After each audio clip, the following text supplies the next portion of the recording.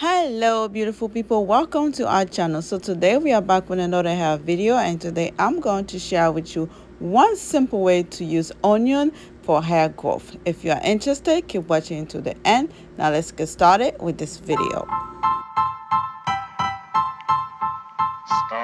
To get started, I'm going to boil some water. While the water is boiling, I'm gonna cut half of an onion into small pieces and put it into a pot. For today's DIY, I'm gonna use avocado oil. If I had olive oil, I probably would have used olive oil, but I don't have olive oil today, so this is why I decided to use avocado oil. But avocado oil is also good because avocado oil prevents breakage, reduce dandruff, and protect hair from damaging. After adding the avocado oil, I'm going to do the double boiling method and let it steam for a few minutes. After a few minutes, I can see that my onions has changed color. They look a little bit golden, so this is how I know that it's ready. Next, I'm going to transfer this into a jar and let it sit for a few hours before I use it.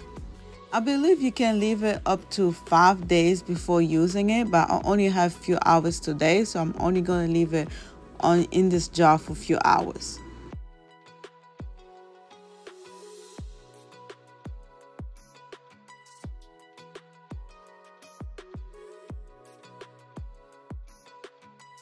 After a few hours, it's time to check on our oil. So this is how it looks after a few hours. Next, I'm going to transfer this into an applicator bottle.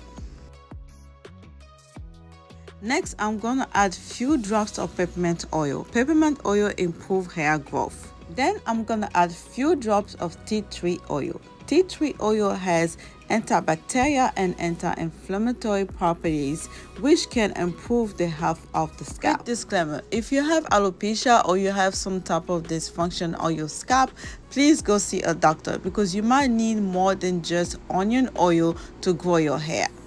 Now that my oil is ready, I'm gonna put this on my daughter's hair. I'm gonna start by putting it on her scalp, massage her scalp, and put it around her ends.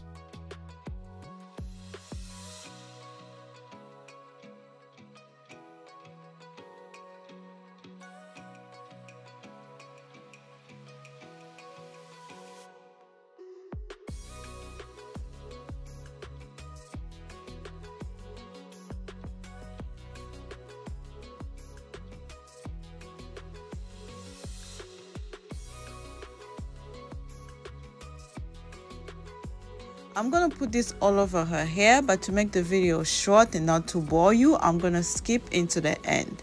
After putting this all over her hair, I will let her sit with it for at least 30 minutes. The best will be 1 hour or more, but at least 30 minutes. After an hour or so, I will start with massaging her scalp before I continue with our regular wash day routine.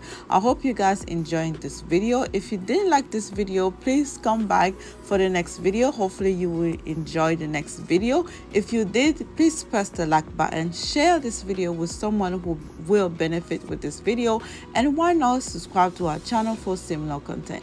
Thank you for watching. See you on our next video. Bye.